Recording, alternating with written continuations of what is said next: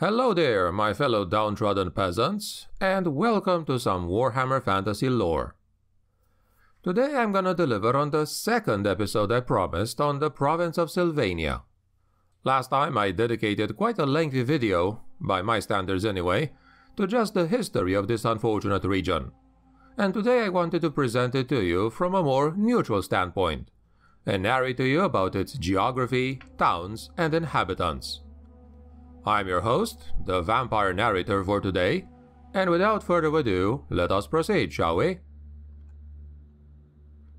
To the east, Sylvania is bordered by the World's Edge Mountains, but in the other directions, its borders are less well defined. The line between Sylvania and Stirland to the west has been redrawn multiple times, every time independence has been declared. It has ranged from the edge of the Haunted Hills to the abandoned village of Muriest, and it currently stops stretches from the ruins of Mordheim down to the edge of the Beilerhof Marsh. In the north, the river Ster provides a border with Ostermark. To the south, it stops at a barren region historically claimed by Averland, but currently held by Stirland. However, the haunted reputation of that place's stinking marshes and fallow hills results in both the other provinces ignoring the area. The southwestern corner of Sylvania edges onto Mootland, a narrow border that is patrolled by halfling field wardens. The jagged shadows of the mountains stretch over this land at night, and cold wind blows down from the peaks. It is a land of harsh winters which paint the ground blindingly white. To go out after dark in such a winter is almost certain death. But, ironically, even to go out in a Sylvanian summer night is little safer. Storms frequently come down off the mountains along with winds and snows. This makes the land damp with many bogs and lonely moors. The Dark Moor, the Grim Moor on the southern edge of the Grim Wood, the Beilerhof Marsh, Morfen, and the Twisted Helfen, which witnessed the fall of Manfred von Karstein. The original tribes of the Fenoni had disposed of their dead in these bogs for centuries, and many of the troops of the von Karstein armies came from this area as well.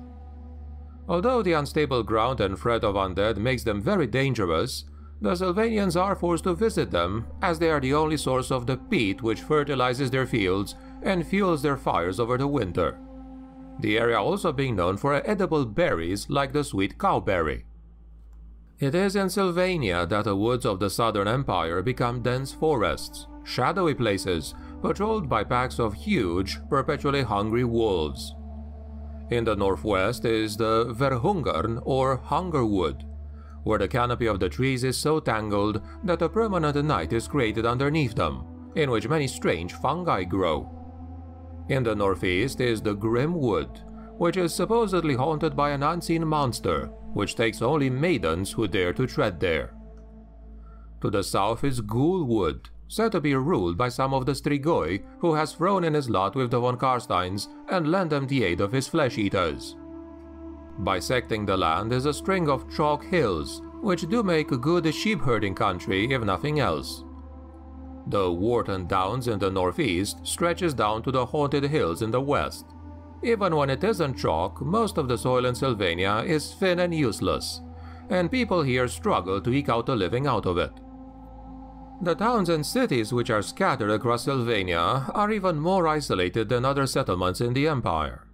Scavenging what little life provides them on this fertile land, the peasants live in small communities and interrelated families, from which they never venture out for fear of what awaits them in the land surrounding them.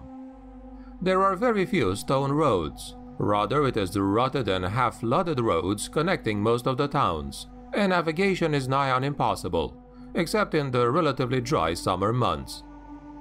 During the rest of the year, access to the towns is cut off except for the most desperate or foolhardy travelers with little knowledge of the outside world. The people of Sylvania do not care much for news anyway. The inhabitants are more concerned with daily survival, raising starving goats or pigs, and tending to their farms in the hope of gathering enough harvest to survive another winter. The towns of Sylvania are in perpetual disrepair, as stone and wood are difficult to come by, and many buildings have been patched up for centuries or even millennia. Mind you, they all have boarded-up windows and heavy doors to keep them away from the predators at night. Primitive amulets and relics of a dozen different gods hang from every lintel and doorway. Villagers paint protective symbols on their gates and fences in pig's blood to keep them safe from the unnatural horrors of this ghastly realm. Ever since Vlad von Karstein closed down the temples, they too have fallen into disrepair, and very few priests venture into Sylvania without an escort of armed men. Furthermore, none of them actually stays longer than the days necessary to collect tithes or perform what rituals they can for the ungrateful peasants. In reality, Sylvania is a godless realm, claimed by the darkness centuries ago. Sylvanians have a very blasé attitude towards death and the dead, which is quite at odds with their neighbors. They take a perverse pride in the harshness of their life, seeing anyone else as soft for living in warmer climates, using black powder weapons, or associating with the other races. Sylvanians believe in the worst of stereotypes about the outside world, and it is common to find that they believe dwarves drown cats and halflings actually eat each other. The attitude goes all the way back to the tribes of old, who refused to deal with the dwarves they encountered in the foothills of the World's Edge Mountains because they believed they came from the same place as the marauding greenskins. Even the biggest towns of Sylvania are still considered rural backwaters by the standards of the other Empire folk. Half-empty places, where everyone wears codpieces out of fashion for 5 decades. Because the population of Sylvania never properly recovered from the Black Plague all those centuries ago, overcrowding is never a problem here. In addition to disease, mutation is rife among the peasants. The thin soil has been riddled with warpstone ever since 1111 IC, giving Sylvania one of the highest rates of mutation in the Empire. The most deformed mutants are cast into the woods or sent to Drakenhof, but many who would be burned elsewhere in the Empire are accepted in Sylvania. In a rather ironic twist of tolerance, hunchbacks, walleyes, and more, even those with additional fingers, are treated no differently from anyone else here. With the low yield of the crops, starvation is a permanent threat, and most will accept the hunger pains as a normal part of life. Turning to sweet pork, the Sylvanian euphemism for human flesh, is considered bad but not evil. Desperate times can call for desperate measures, and the ghouls raiding a village were often part of the same village just a year earlier. They harbor resentment towards the Empire, especially towards Stirland. They avoid all contact with the outside world, and many know very little about it. It is not uncommon for Sylvanians to not realize that they are even a part of the Empire, and many couldn't even name the Emperor. Those who do know a little about the lands beyond their own know that they will never be accepted there, and Empire folk have as low opinion of Sylvanians as Sylvanians do of the Empire folk. The life of the average Sylvanian peasant is brutal and short, and they see the vampires as merely another aspect of that. Sometimes the crops will fail. Sometimes the winter is particularly harsh. Sometimes greenskins or worse come to raid from the mountains. Sometimes the plague comes, and sometimes the vampires come. They do keep garlic and other herbs around their windows as a matter of course, yet they will willingly give up their children if they cannot afford to feed them or cannot afford to pay the blood tax. And they will turn over a foreigner in an instant, even if they only stop to spend the night at an inn. The blood tax is in fact the only main tax paid by Sylvanians, a tradition dating back generations. The amount paid differs from place to place, depending on the vampire warlord controlling the land.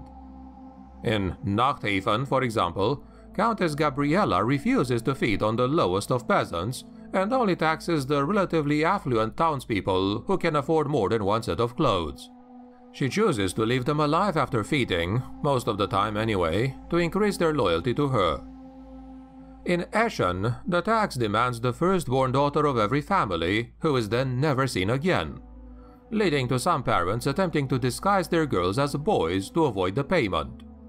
The smaller villages are typically only taxed once a year, although the amount can vary based purely on whim.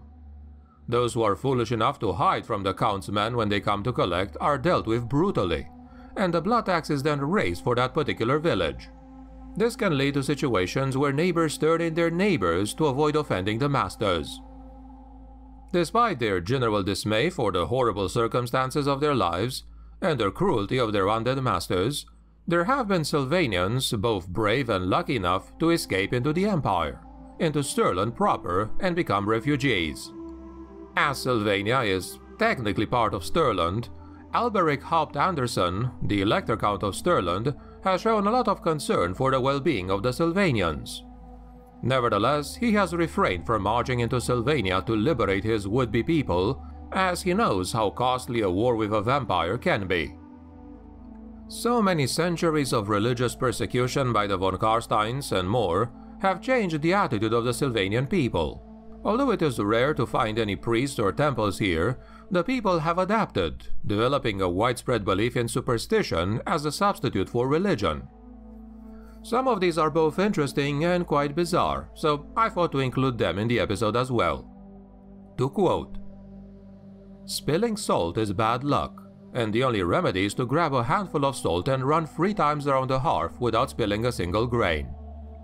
If you see a magpie perched on a wall, it means you will soon receive a message. Sweeping on a holiday brings bad luck. On Geheimnisnacht, Sylvanians light a candle for each member of the family who has died, then place all of them at the windows of the rooms in which they died. If they died outside the house, they are placed at a gatehouse. The most unfortunate villages are thus so lit up on Geheimnisnacht that it appears to be daytime. If you don't whistle when passing graves, you can inhale a ghost, which is both unhealthy and unlucky. It is good luck to cut your hair during a storm. If a Sylvanian sees a reflection in a pool, he must spit into it to ward off bad luck. Although there are barely any mirrors in Sylvania outside of the nobility, the same is done with them.